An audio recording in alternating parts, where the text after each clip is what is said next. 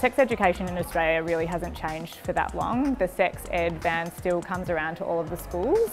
So Harold and Tammy are the sort of the features of the sex ed van, and I remember at school that exact same van coming to visit me. So there hasn't been that much development, so that was, yeah, that's the gap that we wanted to fill.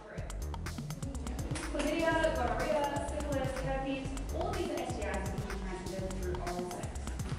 And people love oral sex, but when we look to Google about how... A Sextech Hackathon is kind of like a weekend-long innovation jam, trying to find solutions to problems in society and with couples and individuals under this umbrella of sexuality, so education, health, assault reporting, and finding those solutions through innovative technology.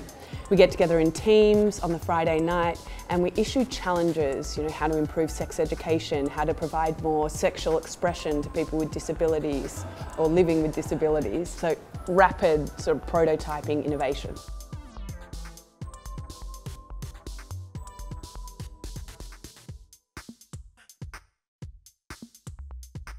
There's huge concern for parents around, now that we've got the internet and kids can kind of explore limitless information online. Porn is often their first encounter when it comes to, exploring sexual curiosities, and we know how damaging and confronting that can be for a lot of kids. So yeah, it's a massive issue, and we really need to be we can't block porn, but we really need to be teaching kids how to deal with being confronted with that kind of content.